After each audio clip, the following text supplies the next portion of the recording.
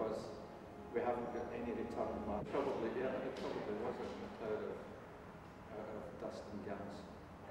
The Shergottite is a place in India, and that was the Shergottite meteorite. Okay, we can. And it contains water and clay. And the possibility. Is it in your department? We've estimated the meteorites at $1.5 to $2 million, but there really is very little in the way of precedent to base that estimate, which is what we like to do, find precedent.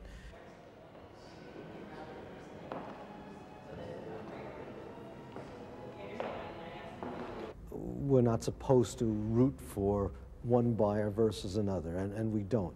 But certainly from a sentimental point of view, if these ended up in the hands of a major museum that had scientific facilities, to think that they could be studied for science as well as displayed for the public is certainly a nice thought. But it is an auction, and that's what makes an auction so exciting. You never know who the buyer is going to be. Most meteorites are more than 4,500 million years old, and they preserve a record of some of the dust from which the sun and planets were made. And some of this dust, in fact, formed in the atmospheres of stars. It's stardust.